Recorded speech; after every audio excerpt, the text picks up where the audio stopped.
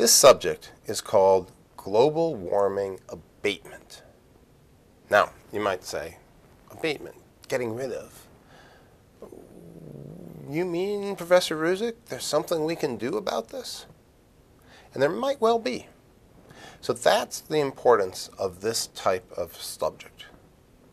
Global warming is caused in part, maybe in large part, by humans' use of carbon-based fuels. And we've taken these carbon-based fuels and we burn them. It makes CO2.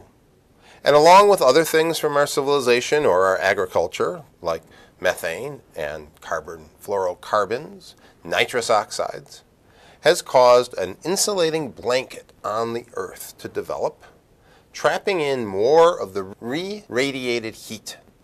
And so we are under a situation where over the last 100 or 120 years since we've been taking good records, there has been a 0.7 degrees centigrade increase in the temperature of the planet on average.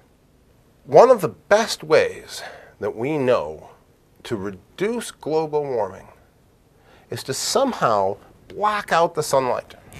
All right, so here we have our nice sun, right? Nice sky right here, right? It's got shades. All right, and the sun is beating down rays of light onto the Earth. Here we go, Earth. Well, while the sunlight is coming down, the Earth reaches a certain temperature and it re-radiates energy.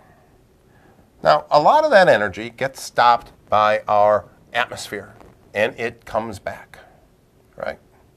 So let's say we have these units coming down, we radiate energy out, but much of it, maybe not all of it, but a lot of it, gets re-radiated back and the Earth is at some constant temperature.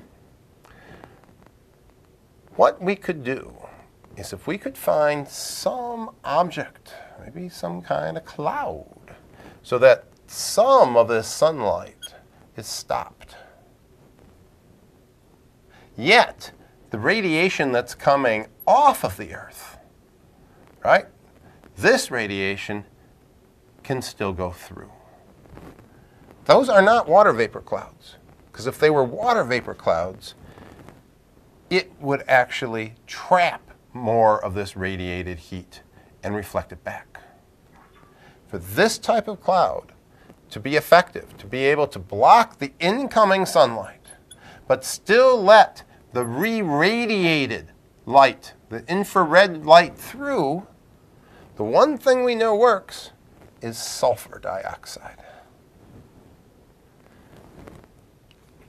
If you listen to the segments on acid rain, you know that we've been combating sulfur dioxide, and now you say, oh, now Professor Ruzic, you're saying let's just throw it up in the atmosphere. It's in a different location. The sulfur dioxide we burn because we're burning coal, that sulfur dioxide is in the very low atmosphere. It will turn to acid rain, it comes back down, it hurts our statues, it hurts our people's lungs, it hurts the fish, it hurts the plant life. That's bad acid rain. If you could take the CO2 and you could put it up in the upper parts of the atmosphere, up where jet planes fly, up at like 40,000 feet, all right? Put it up there, that SO2 will have this effect. It will block some of the incoming ultraviolet, but let the outgoing infrared through. You say, nice in theory. How do we know it works? Volcanoes. One of the most impressive volcanoes in recorded history was in 1883, the Krakatoa volcano eruption. And this volcanic eruption was so prominent and so noticeable that it put 11 cubic miles of debris up into the atmosphere. And over the next 5 years, the world went into what might be called a mini ice age. Maybe not that cold. The average temperature was purported to drop 1.2 degrees centigrade for 5 years.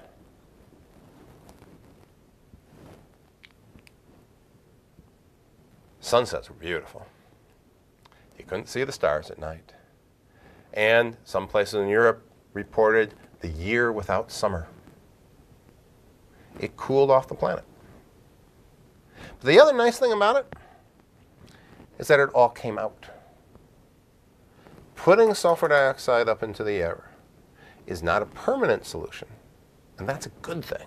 We don't want to try to permanently screw things up. It will come back out. If you ever did something like this, you have to do it every year. You have to have volcanoes every 5 years. It didn't last for 50. The stuff that went up into the atmosphere does eventually fall out. In more modern times, Pinatubo in the Philippines erupted in 1991. This is actually quite recently, and we've had all sorts of wonderful measurements. It was a disaster for the Philippines. There were a lot of indigenous people that lived near that area were killed. I mean, massive eruption. There were an estimated 20 million tons of sulfur dioxide and a lot of other debris and rocks and everything else that went up. 20 million tons of sulfur dioxide. And what it did, we have very good temperature records in the 1990s. What it did is it lowered the Earth's average temperature by 0.5 degrees centigrade for 1 year.